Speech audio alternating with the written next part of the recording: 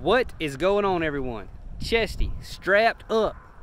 Gonna be fishing off the bank today over here, one of my favorite places to fish recently, the Wolf River. Past year, been fishing over here a good bit. Lots of really nice spotted bass, some really nice largemouth in here as well.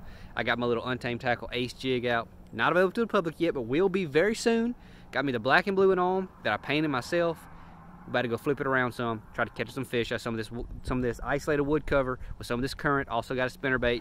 Got the chesty on, so let's strap y'all up, get out there and catch us a big spot or two. So let me grab these rods real quick. All right, there she is, ladies and gentlemen. Paint already knocked off. I painted this one myself with some rubberized paint, so not good, but look at that little pretty joker. This is my rod I built exactly for the jig. This is 7'3" heavy.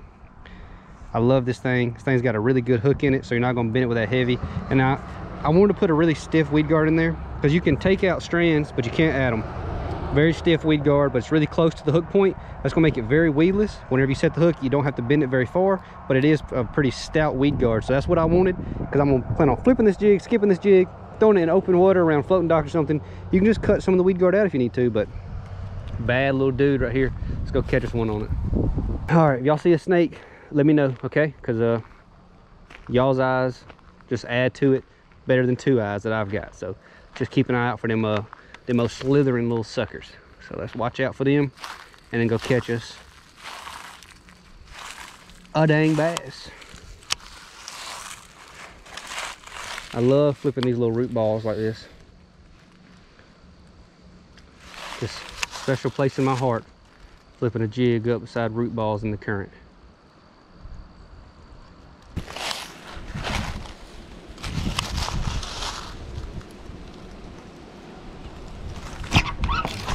Oh, I lost him. Dadgummit. Man, that was a chunky little spotted bass. There he is. Got me one that time. He must have not ate it good the first time. Look at that. Right through the nose. So, looks like he didn't eat it that good. But hooked him really, really well, obviously. Snatched him straight up. Just a chunky one. Oh, croaking at me like a little croaker or something. Awesome. I hate catching them from this high, because then you have to just like toss them back in the water. But he stuck the landing, so all good.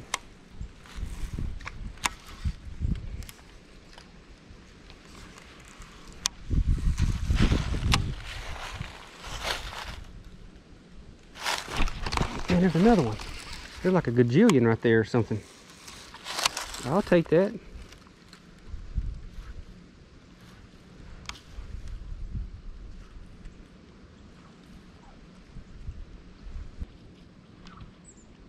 They're pecking at it.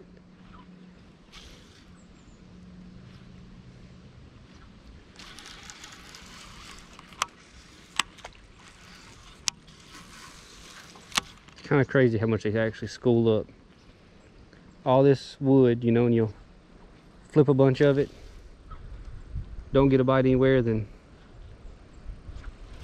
get 2 or 3 bites off the same dang piece, you know.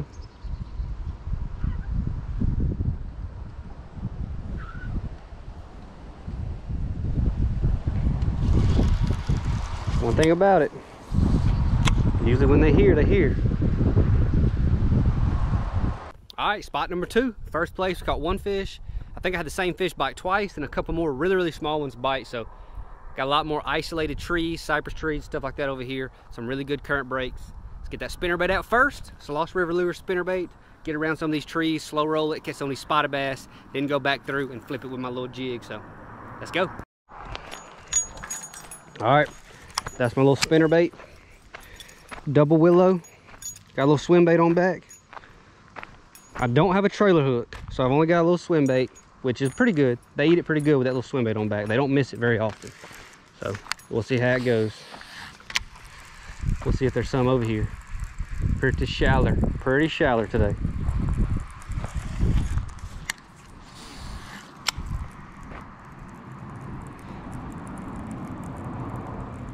Pretty cool watching that, you're just watching that blade come back, and all of a sudden it just wham,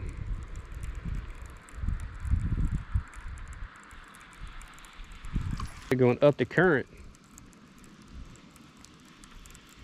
It just pretty much just spins right there, right in front of them, which I don't like. I like for it to move a little bit. This should be the trees. I don't know if I've ever caught a fish off these trees, but daggum, they look good.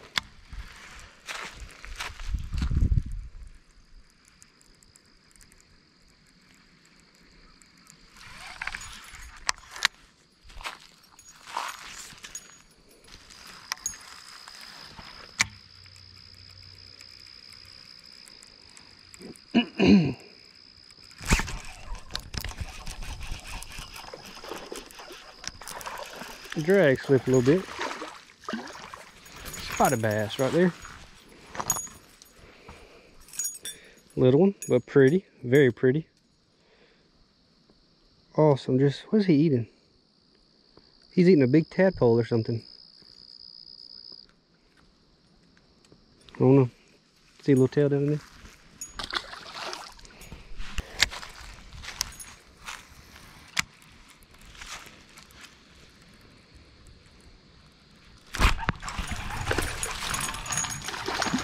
Hold on for a second there, buddy. Got me another one on the old spinnerbait. He ate it good too. They all seem to eat it pretty dang good. Oh. Yawn. Yawn.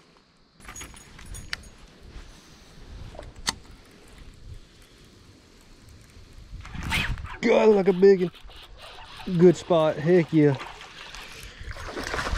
Don't you come off of there. Largemouth. He crushed it. Beautiful fish, man. Just a pretty sucker. I absolutely love. He's got a patch on his tongue. That's a largemouth as largemouth gets, with a patch on his tongue. So we'll have a little bit of spot in him somewhere. Pretty. I know I fish the elites, fish a bunch of tournaments, catch a lot of big fish, but I absolutely love catching bass.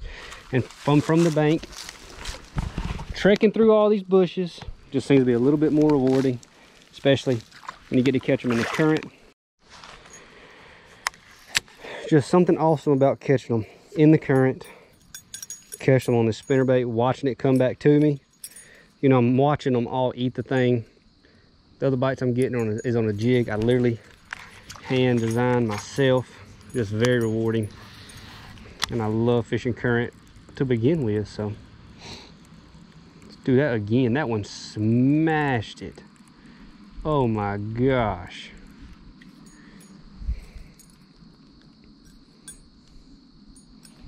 I mean, crushed.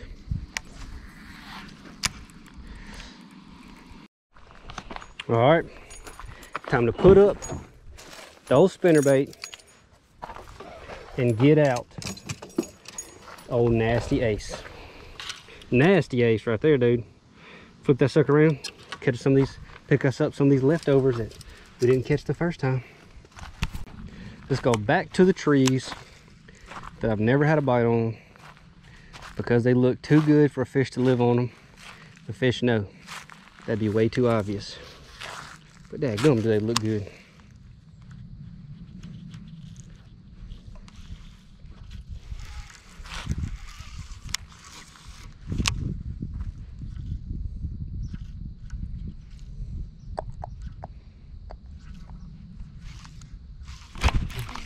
Well, come here, buddy. How about that for a leftover? How about that for a leftover bass? Snatched them straight out the water. They're so fat, man. I just love, I don't care if they're little, I love getting a bite. I knew it was small whenever he bit. There's something about fishing in that current, fishing around. You know, you got to duck to cast. You get hung up constantly over your head because you ain't paying attention. I don't know why. There's just something about it that I love it.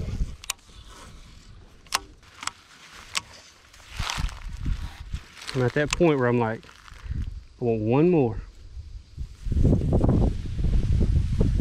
Been at that point for about 10 years now, I suppose. Just one more is all. One more bite. One more fish. 10 years in the making though. Had a couple one mores in that time span too.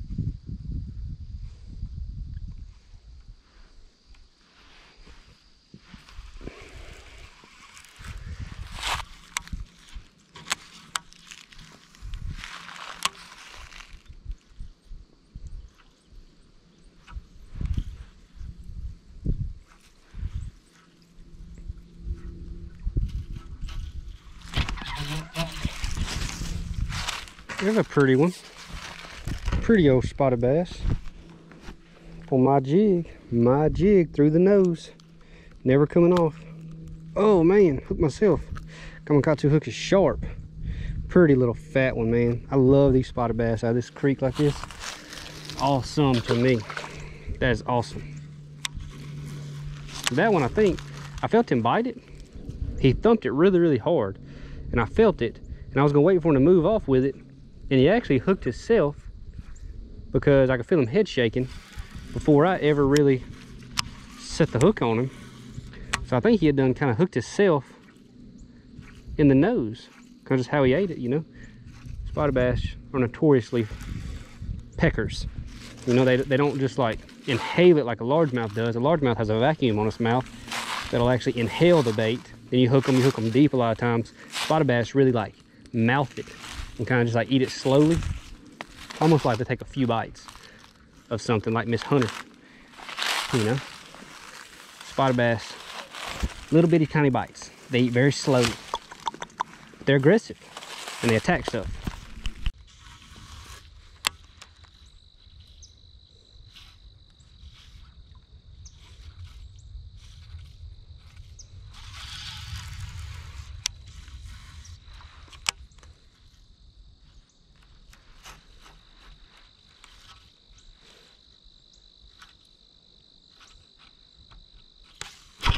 Gosh, man. Took my chunk. That's a deep hole.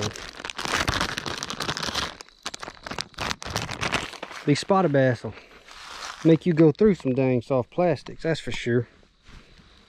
Done mess with that one little one over there for a while. You can tell by the way he bit it though, he was a little bitty one. That one was in a spot where old big dog ought to be.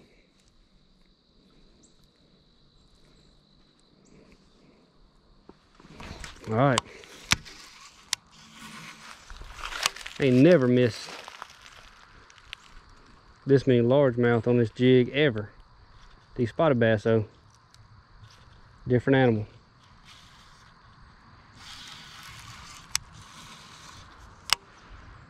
There he is. That's why I missed him right there, because he's that big. If he's that big, you're gonna miss him sometimes, you know. Look, his mouth just don't hardly even get the jig, you know. Pretty little spot though. He was from a spot where I dang big and should have been. 3 foot deep little hole. It probably feels like it's about 2.5 feet deep in there. Right there behind that current break. All right, there goes spot number 2. Caught us, I don't know how many, 5, 6, something like that there. Some really, really small ones, but caught some nice ones too. From the bank, hard to complain. Got to throw my little jig around on my brand new, well, this ain't really a brand new rod anymore. Done fished a few tournaments with it, but did get to throw my stuff around, catch me some out of the current. Not bad.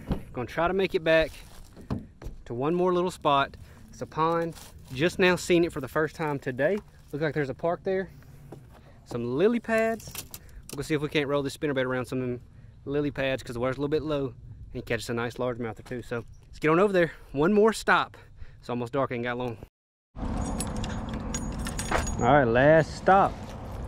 I don't see any signs that say no fishing, so we'll just go sling it out there a few times.